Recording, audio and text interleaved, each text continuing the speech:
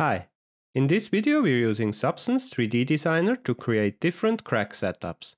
Let's go over the keynotes and parameters we'll use first.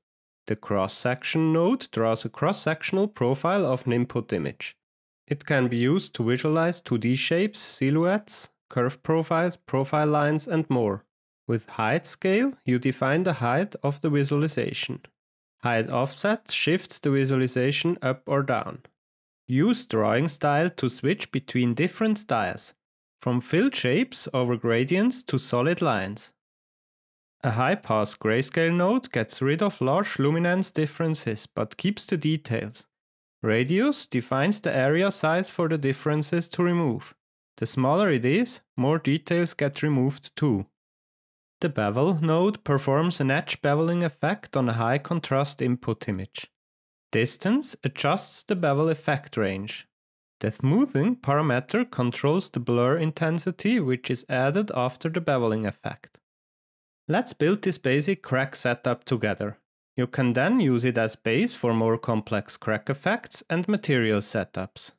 Making cracks consists of two major steps. First, we build a shape and get the high contrast masks from it. Then we add detail filters to make it more believable. For this Quicktip example, we start with the Crystal 1 node and adjust the scale to 2. Adjusting the tiling mode to horizontal tiling is needed to get rid of vertical tiling. We connect it to a cross-section node to extract a cross-sectional profile. For a nice gradient line, we switch the drawing style to gradient mirrored. Let's adjust the height offset to get the line in place. Now we break up the lines more with a non-uniform directional warp node. As intensity input, we'll use the Crystal 1 node. We increase the intensity to 50 for a stronger effect. Here we connect it to a high-pass grayscale node to remove large luminance differences. To keep smaller details, we increase the radius to 4.8.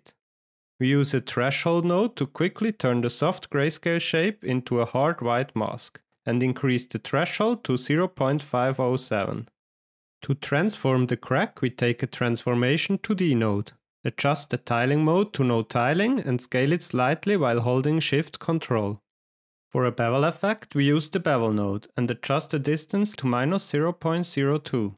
To apply details to the crack, we'll use a Slope Blur grayscale node. Let's connect the Clouds 2 node with a scale of 4 into the slope input of the Slope Blur node to see the effect. Increase the samples to 32 for higher quality and adjust the intensity to 0.1 for a less strong effect. Here's our final base result of the setup we did before. You can save this setup and use it in another project or make a custom node out of it. This will speed up your workflow a lot. Let's dive into some variations and examples of this tip. I use a multi-directional warp grayscale node to add additional details to the crack shape. Play around with different modes and intensities for nice variations and different looks. As intensity input, I utilize a purlin noise followed by a levels node for contrast and lightness adjustments. The radius of the high-pass grayscale node gives me the control over the crack thickness. To bring in smaller micro details to the cracks, I add another multi-directional warp grayscale node and blend it together with the already existing slope blur effect. This gives me a lot of control over the effect by adjusting the opacity and using different blending modes. For the base of a crack pattern, I use the Tile Generator node to get a lot of control. The pixel size mode is nice in combination with a distance node to get the cell pattern. Then I take the Edge Detect node to get lines from it. Breakup and details process is the same here and for the single crack. To get the really base surface material, I warped the Fractal Sumbase node with a Clouds 1 node. Then I subtracted the cracks from it. This result I used to connect to the most important outputs for a metallic roughness workflow setup. If you want to learn more, you can download and open the graphs shown in the video. Thanks for watching, and we would love to hear your thoughts, ideas and suggestions for future quick tips. So let us know them in the comments.